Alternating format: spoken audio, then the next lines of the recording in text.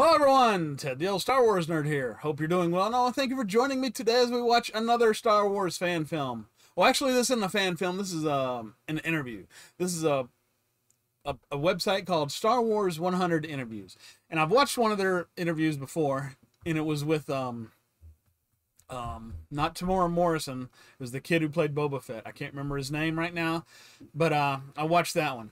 And they've got more like that on their site too, and they just came out with this one a few days ago. This is called Clive Revill, the Early Emperor, Star Wars 100 Interviews. So Clive Revill, if you don't know, he was the guy that voiced the Emperor originally in The Empire Strikes Back, before, you know, the special editions, back when they used a different face for the Emperor. The face was made up of, it was like half monkey, half some other person. I think it was the lady. I can't remember her name. It might be in this video, I guess, we're gonna watch. So yeah, if you haven't seen that version of it, I've got another video I'm gonna do about Clive Revill and the first Emperor here soon. But I thought this would be a good interview to show and just get out there and let more people see it. So yeah, here we go. Clive Revill, the Early Emperor. And I got very close to the microphone, and I will to the microphone in this. There is a great disturbance in the Force.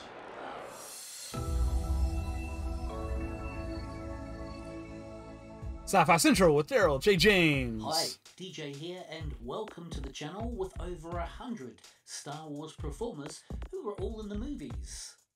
When we hit our 1,000 subscriber goal, we'll release a couple of huge interviews we're currently editing. So please help out your fellow Force fans to find the channel.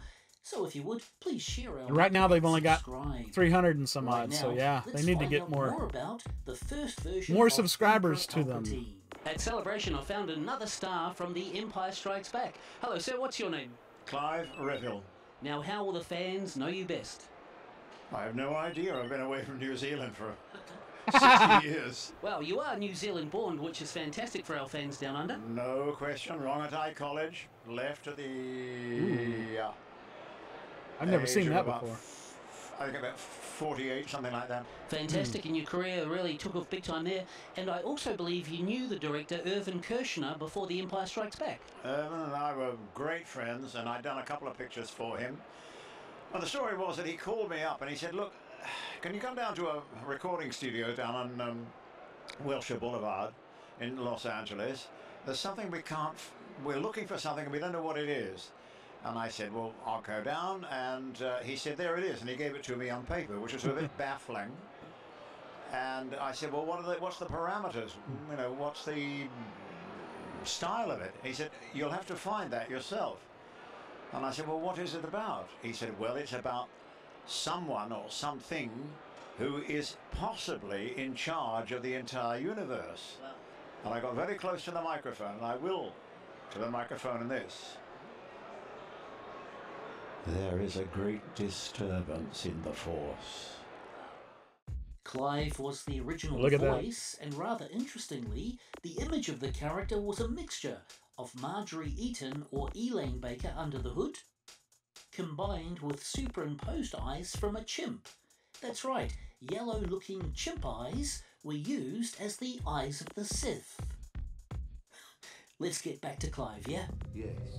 And of course, Disney are widening the Star Wars universe. Are you still acting, sir? Are you available for more Star Wars? No, I've hung up my wigs a long time ago.